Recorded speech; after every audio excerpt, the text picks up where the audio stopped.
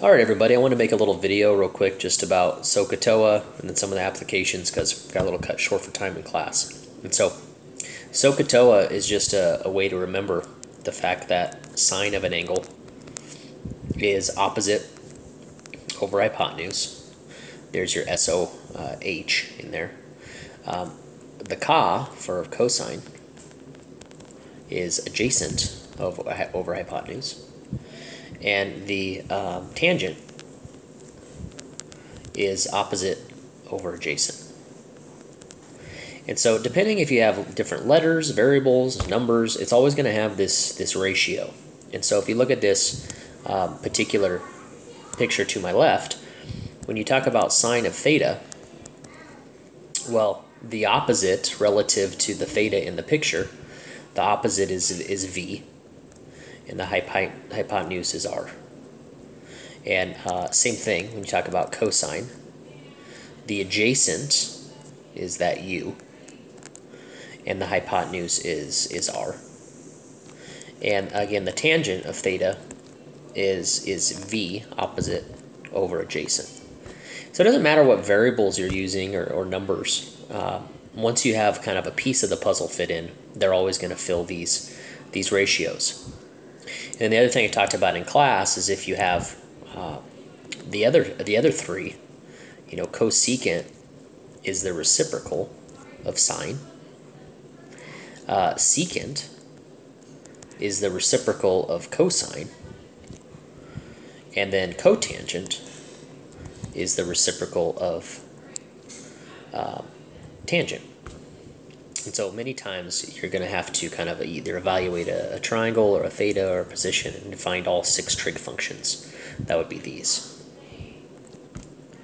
All right, I want to jump in and kind of explore some of the applications of this real quick. And so I'm going to start by looking at number 1. Kind of got cut short in class, and this is on page 21. And it says, write the exact values of the 6 trig functions whose angle theta passes through the given point. So angle theta passes through. And then for number 1, the point is 4, -3. And so when we sketch this, here's my x-axis, and 4, -3 would be a point right here. And when you have this terminal side that passes through there, it's kind of defining an angle, which is a slightly different thing. But if you put a triangle in here, or you think about the reference angle, then the idea is we can create this triangle, this right triangle specifically. And because we were given a point 4, 3, we actually have a couple of these side lengths. And so like this side up here is 4 units. And then when we went down 3, this side would be 3 units. But the only difference about this application is because we're in what's called the 4th quadrant, and we went down 3, there's a couple ways to do it. We have to consider this kind of a negative, and it's just telling us the position of it. We have 2 side lengths, and the reference angle, which is this purple angle in here, we're going to have to find the 6 trig functions of that angle. And we can label it with color. We can call that angle theta, all sorts of things. And so first thing we need is the third side. And that would be the hypotenuse. And so if I wanted this third side, I'll put H for hypotenuse. Remember that it's the Pythagorean theorem.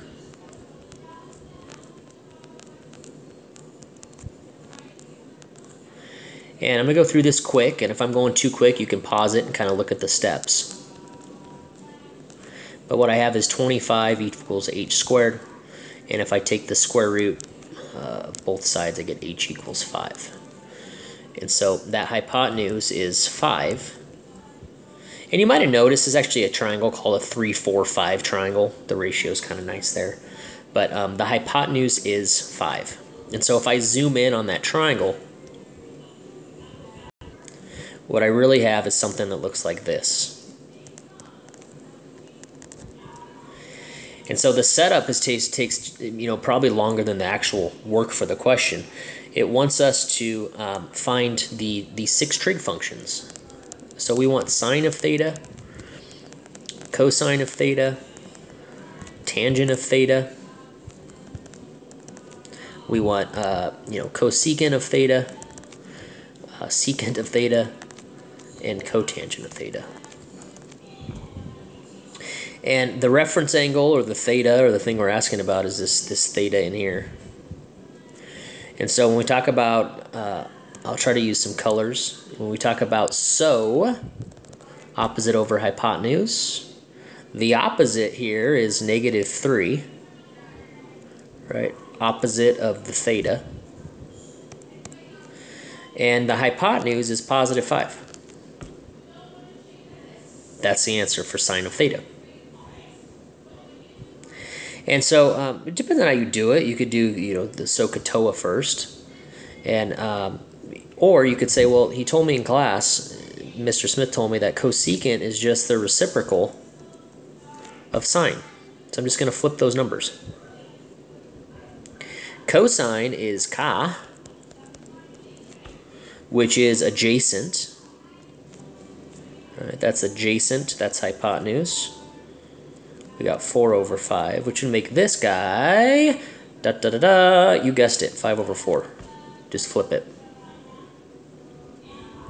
And then tangent is opposite over adjacent. We got TOA. So again, relative to theta, the opposite is -3, the adjacent is 4. And so if I flip that, we'd have 4/-3. So this is the answer to that question. Those are the 6 trig functions that correspond with this point on the coordinate axis. All right, I'm going to do one more that's kind of a little bit different, but you'll see kind of in a different context. So if you jump ahead a few questions, on number 5, it says, for problems 5 through 8, find the exact values of the 6 trig functions, right? We've seen that before, of theta if it terminates in the given quadrant with the given value. So number 5, it kind of gives a different setup. It says quadrant 2, and then it tells us that sine is 4/5. All right. So a couple things to remind you of. This is quadrant 1. This is quadrant 2. And so it says we want to be working in quadrant 2. So we're going to be working exclusively in this quadrant. And again, this is quadrant 3. And this is quadrant 4. And so I'm just going to draw kind of an arbitrary triangle in there. Remember, it always butts up against the x-axis.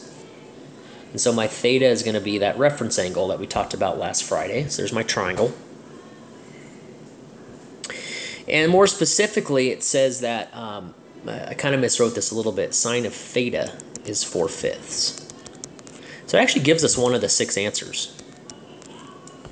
But this guy's going to help us label our picture.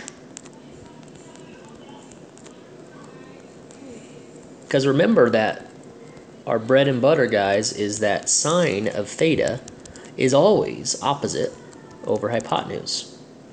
So that means that 4 has to be the opposite, and 5 has to be the hypotenuse. So on my triangle, I'll use a different color to make it pop, but 4 is the opposite, 5 is the hypotenuse. And so I got 2 of my sides, and if I jump right into it, cosecant is going to be 5/4 because it's just the reciprocal. But in order to find some of the other ones, I'm going to need to find the adjacent side. I need to find, I'll put a question mark over here so you can see it. We need to find that.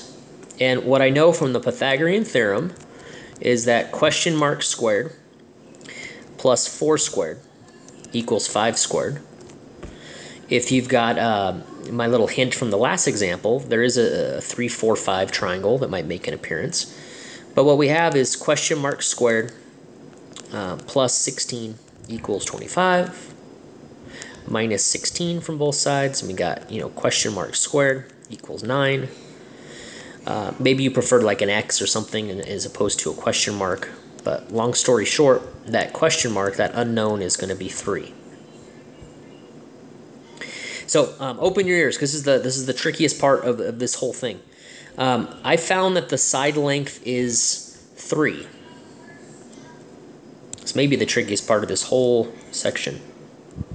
And so I want to just put a 3 over here. Bam.